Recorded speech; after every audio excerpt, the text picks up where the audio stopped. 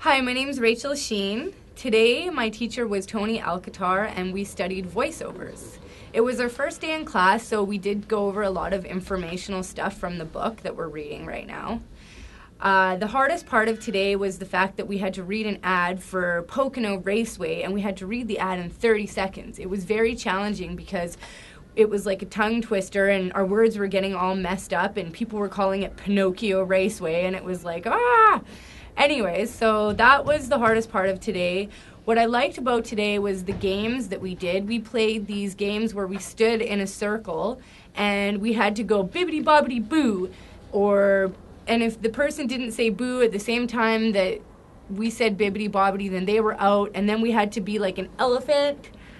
And we also had to be Alcatraz, and we also had to be the Charlie's Angels. So it was pretty interesting. It was definitely an action class. So I guess in one word today, I would describe Tony Alcantar's voiceover class as action.